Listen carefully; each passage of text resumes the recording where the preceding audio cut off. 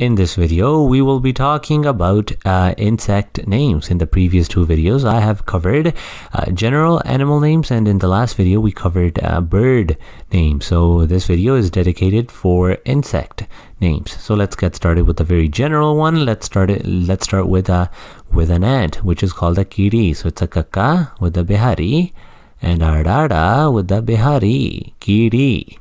This is what we call an ant. Then we can talk about a cricket, which is called a binda. So it's a baba with the bihari, with the bindi there, and we have a dada, and we have a kanna, binda. So this is, in English, this is called cricket. Binda is cricket. And let's talk about white ants. One white ant can be called a seonk. So it's a sasa with the sehari. It's a uda with the onkar with the bindi there and going with the kaka. Seonk. This is a white ant. Let's talk about some general flying insects now. Let's talk about a wasp. A wasp is called a punda. Punda. So it's a papa with the the lankar. We have a dada and we have a tippy punda. So this means wasp. Wasp.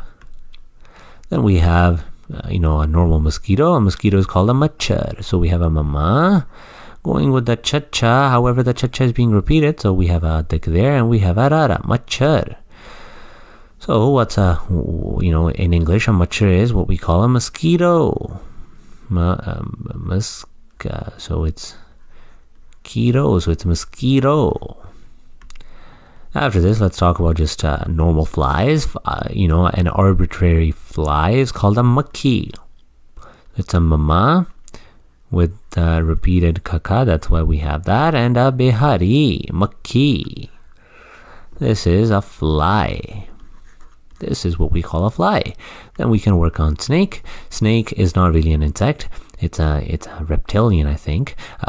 Don't count me on that. You can do more research on that on yourself. However, I thought it would be good to mention it with this material right over here. It's not just insects. It's just general animals once again. So what's a snake called? A snake is called a sap.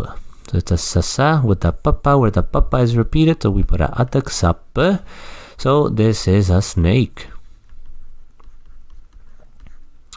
Then we can talk about a lizard, which is called a kodkerli, which is two words for this. We have a kaka going with the hora, with the haha in the middle there, and we have a rara, kod.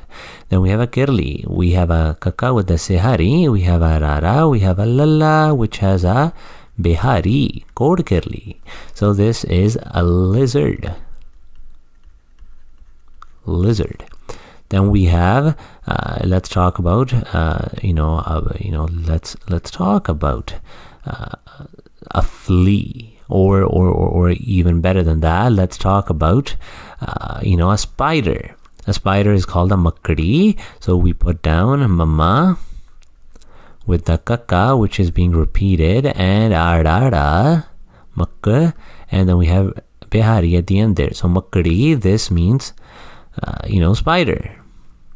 To end this off at a fun and high note, let me tell you what a firefly is called in Punjabi. It's called a tatana. So we have a tanka with another tanka, and we have a haha with the sehari, and we have our nana with the kanna, tatana.